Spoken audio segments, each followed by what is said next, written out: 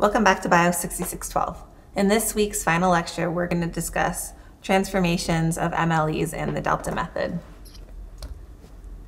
So today we cover the invariance property of MLEs.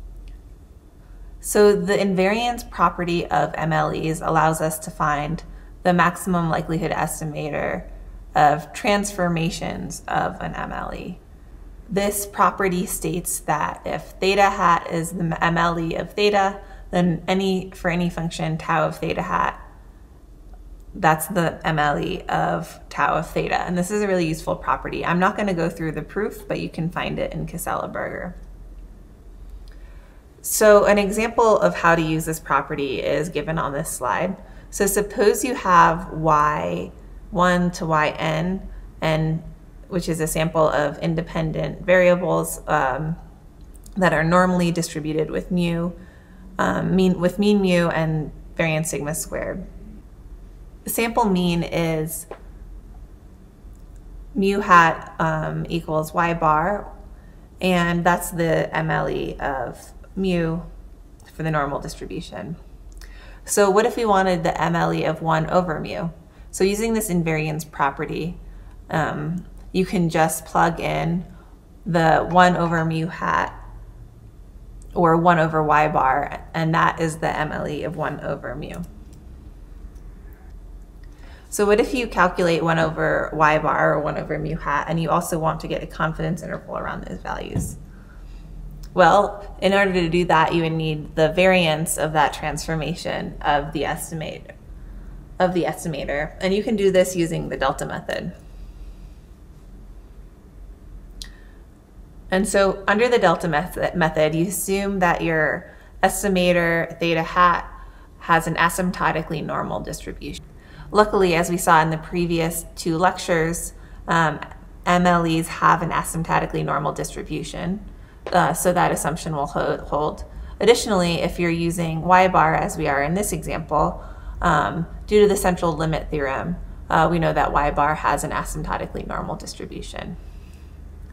So then for a given function tau and a specific value of theta 0, meaning the true value of theta, suppose that the first derivative of tau of theta 0 exists and is not equal to 0. The delta method states then that the transformation of the MLE tau of theta also has an asymptotically normal distribution with variance given by the derivative of that tau of theta squared times sigma squared, the variance of the original estimator before the transformation. And down here, so I have that written out, what the asymptotic variance will be. And so I say the variance of tau of theta is approximately equal to this quantity rather than directly equal, because this is an asymptotic variance. So that equality only holds in the limit when n goes to infinity. Otherwise, it approaches that value. So let's look at an example of the delta method. So let's take our earlier estimate of 1 over mu, 1 over y bar, where we had the y's coming from a normal distribution with mean mu and variance sigma squared.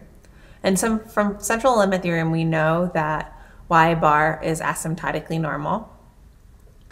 And we also have sigma squared is the variance of y1. And the function that we're interested in is 1 over mu. And the derivative of that function is given by negative 1 over mu squared. So then by the delta method, we have that the asymptotic variance of 1 over y bar is given by the derivative of tau of mu times sigma squared, which is equivalent to sigma squared divided by mu to the 4th. And we can check that this answer actually works out using simulations. But we're going to use our y's are coming from a normal distribution with mean 0.5 and variance 1. We'll do this 100,000 times, and I'm going to store the result of each time I do this in a vector what I call tau of theta of hat to represent that we're looking at calculating the transformation tau of y bar. And for each of those trials, I'm going to have a sample size of n equals 100. First, I set the seed to ensure that every time I run this, I get the same results, even though I'm randomly selecting y values each time. And I run a for loop that does this 100,000 times. It runs 100,000 trials, each of size 100. In each trial, I randomly sample 100 values from a normal distribution with mean of 0.5. Then I take all the values from that sample, I calculate the mean, and then I take the 1 over the mean, which gives us our tau of y bar, our estimated transformed y bar variable. And then I also calculate the variance of that transformed estimator using, this is the estimate for the variance coming from the delta method.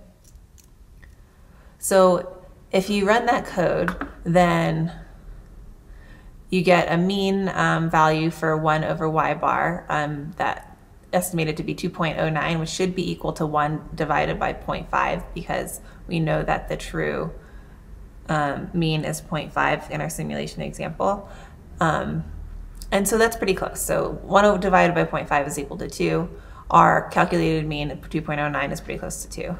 And then our variance, which we calculate using the delta method here, is 0.2445, and that should be roughly equal to the variance.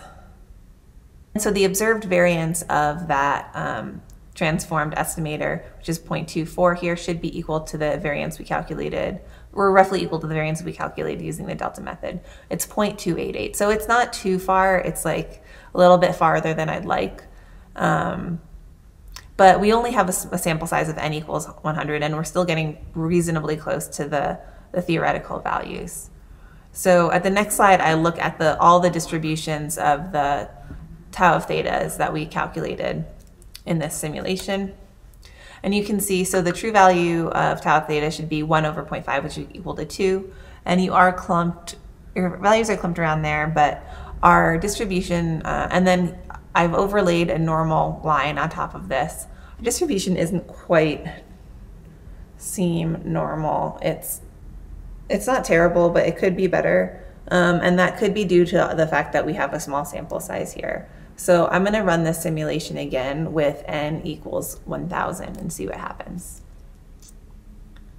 So as you can see, after you run the simulation with n equals 1,000, you get a much better result with a more normally distributed estimator. And check for yourself, but also the hypothetical value for the variance of the transform estimator is closer to the true value. So thanks for listening. That's it for lectures for week 2.